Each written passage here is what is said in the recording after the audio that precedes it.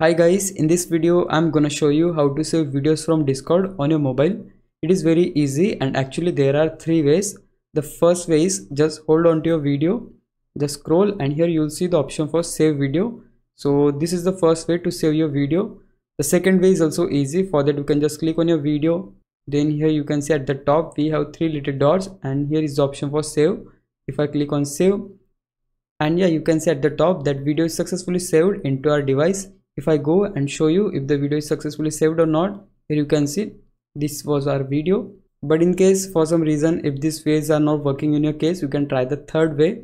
So for that, click on your video, again click on these three little dots and here you will see the option open in browser. So just click on it, then they'll open your browser. Once the browser is open, you'll see this pop-up that if you want to download this file, we have already downloaded it, so that's why they are saying that if you want to download it again.